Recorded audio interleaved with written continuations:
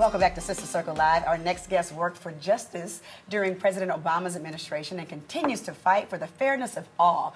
Please welcome the Executive Director of the National Black Justice Coalition, David John. Yes.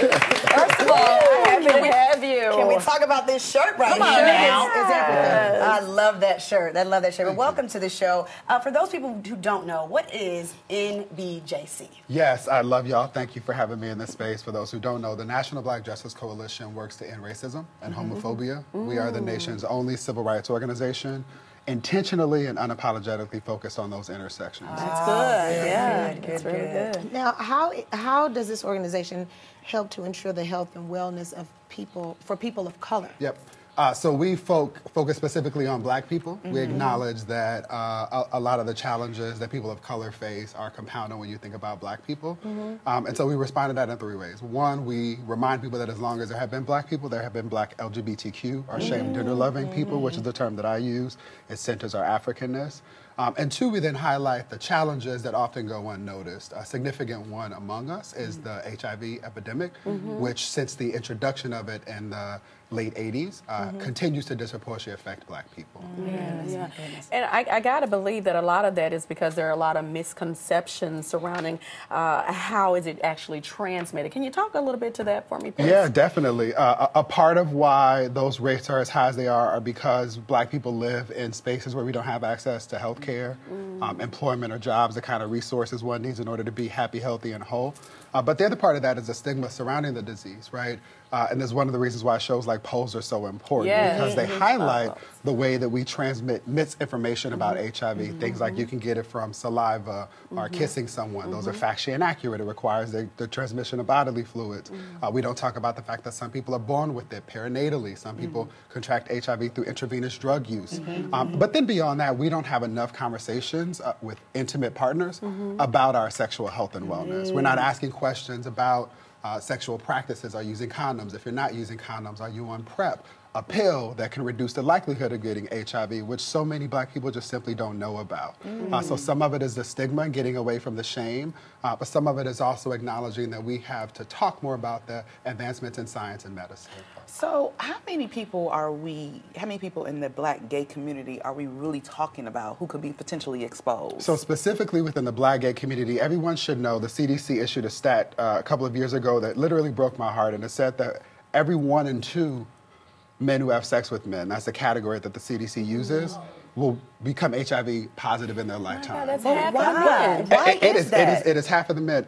It is one, because black gay men continue to be disproportionately affected by the disease. Unlike privileged white people who have the ability to come out, to move to spaces like Chicago or New York or LA, black gay people live with other black people. We live in the South, we live in the states where it's still illegal to discriminate against us, and we live in places where we don't have access to the information, to doctors who are culturally competent, and then the resources, right? Can I ask you a question? Yep. Do you also think that that's a little bit dealing with being promiscuous? No, not at all. So think let's so? clean this up, Let's and do I'm glad it. you And asked the 'cause question. I got a lot of real No, questions. I appreciate it. Let's Yeah. have the real talk. So many people assume that HIV rates are as prevalent as they are in the black community because we're Especially having... the black gay males. Black gay men in particular, but we also have to highlight black trans women who are lumped into the category of black gay men. But black heterosexual women are significantly impacted by HIV. Yes. In 2015, 25% of all HIV infections, new cases, were black women. women. Yeah. Amongst that population, 60% were black women. The next closest population is 19%, and that's Latino women. So why are we being affected at this high of a rate? Right, Are yes. we not protecting ourselves? Are we trusting men too much who may not be telling a full disclosure of their sexual lives? What It is exactly? D, it is all of the above. Yes. It is one, we don't have the language, and nor do we provide women space, which is why I'm an unapologetic feminist, to have those conversations, to say to your partner, who are you having sex with? How are you having sex? Are you using intravenous drugs? Are there things that you are doing that expose me to things that otherwise make it risky for me? That's one part. The second thing is we don't even talk about bisexuality or what it means for us to acknowledge that sexuality is fluid. Yes. So that is a part of the conversation as well. But the last thing is we simply don't get tested. We don't even talk about testing. We will acknowledge a day, but we don't talk to our friends and do the we might now say mental health. Are you good, bro? Are you good, sis? But we're not saying, when's the last time you've been tested? Can I go get tested with you? Can I stand with you and help you find the kind of support you need in order to be holistically healthy? Do you believe that that is because a lot of us are very embarrassed of what the outcome may be, especially when you're looking to for someone to come and morally support you? You know, sometimes it's like, oh, do I want? What if I get a bad news in front of this person? And then when I get that bad news, the bad news is not knowing, right? Come on, that's good. We now That's live good. at a point in time with, based on the science, the medicine, and the power of community and support, people can thrive with HIV. It is Yes, no they longer can. the death sentence that it was. And so we are embarrassed by anything. It should be that we are still allowing people to die when we don't have that's to. the And black and embarrassing brown part of people it. in particular. I also want to highlight, like, each of us have something that we don't want to talk about with an intimate partner. For some people, it's the amount of student loan debt they have. For some people, it's the mental health issues in their family. There's always something, but we exist to try and equip people with the language and the skills to create brave spaces where we can talk about things that are otherwise uncomfortable, but literally can save lives. So what can a heterosexual female do to protect herself outside of using protection, of course? Because even last night when I was out, a guy introduced himself, said he was my husband. Then I get oh, girl, he's gay. Real gay. So I had no idea who he was, and I was just being me, a dating female. Yeah. Without, and it came to me. I didn't invite it. Yep. So what are we supposed to do? So if let's unpack that. Regardless of his sexuality or sexual practices, one, abstinent is the only way to completely prevent against this. Two, condoms are a way to reduce risk. The third thing is to ask somebody for their status, and we can keep it real all the way. Ask them for their papers. Yes. Come on, Right, we're in a papers. space What are now where receipts? I want receipts. I want to see the last time you were tested Receipts. so we can do this together. That is the surest way to be protected. The other thing that you should consider is PrEP, pre-exposure prophylactic. It is a pill.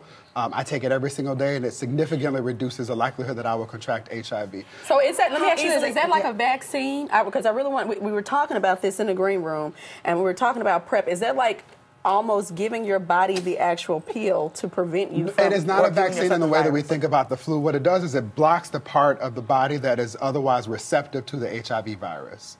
So it is preventative. But it is also a part of a holistic regimen where one should go and get tested every 3 months, where one should not be engaged in otherwise reckless behavior. We have to note that while PrEP is reducing HIV infection, we have seen increases in other sexually transmitted infections like gonorrhea and syphilis, which also then can increase the likelihood of getting HIV. One more quick question, and I'm not going to ask anything else.